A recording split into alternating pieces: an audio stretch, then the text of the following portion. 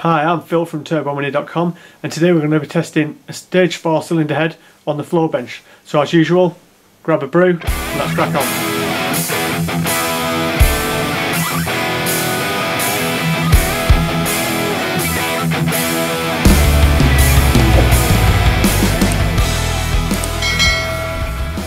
So for anyone that's not familiar with the Flowbench, I'll just explain what a Flowbench is. It's basically a machine that measures airflow through an object. So in our case, we're going to test the cylinder head in a minute, but you can also put carburetors on it, you can put manifolds on it, exhaust systems on it, air filters, basically anything you can bolt to the top that you can draw air through. You can measure airflow through it and get a reading. So this is the Flowbench itself. At the back there, we've got a vertical manometer. We've got an incline manometer, then we've got the controls there, and then we've got the test piece, which in this case is the cylinder head, and that sits on a perspex stand there, and then it draws air through the bench there.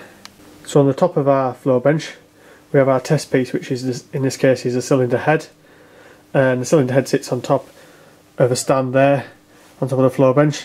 This stand actually mimics one of the cylinders in your block, so there's a clear perspex tube there, so that mimics the bore size of a 1275, so for the 1275 head. Then there's different size adapters with smaller bores or bigger bores depending what engine you're trying to replicate. And when the Flowbench draws on the cylinder head, it draws air in through the port there, obviously down past the valves, down the cylinder and then into the machine. We test the cylinder head at different valve lifts so we can graph out a flow curve. So you need to be able to open the valve. So for that we use this T-bar here, which you wind in, winds one of the rockers up, which in turn opens the valve over there. Then we have a DTI gauge sat on one of the top caps of the valve, if you can see there. So when you wind this in, winds the rocker down, and if you watch the DTI gauge, it starts to go up. So you wind that round. So I usually test at 50 thou increments. So that was with the valve closed. So I've now wound that round. We've now got 50 thou lift on the inlet valve, and we'd run the Flowbench up, get an airflow reading for that, and then we'd wind it round another 50 thou. That'd take us to 100 thou, and then we'd do another reading, and so on and so forth up to your maximum lift that you want to test up to.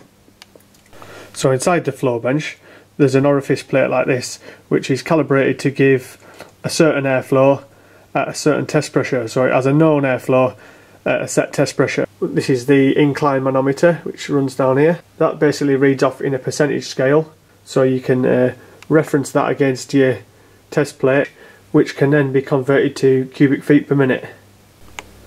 This is a digital manometer.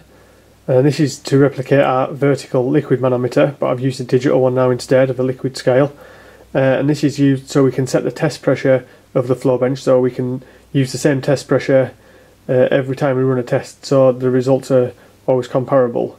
28 inches water column inches is basically the industry standard, and that's what I always use.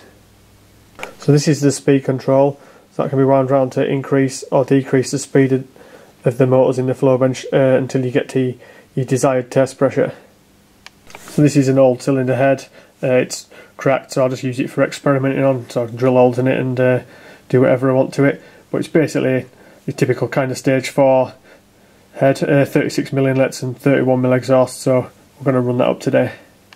So we've got the cylinder heads all fastened on and we're ready to go, so we're going to run it up now.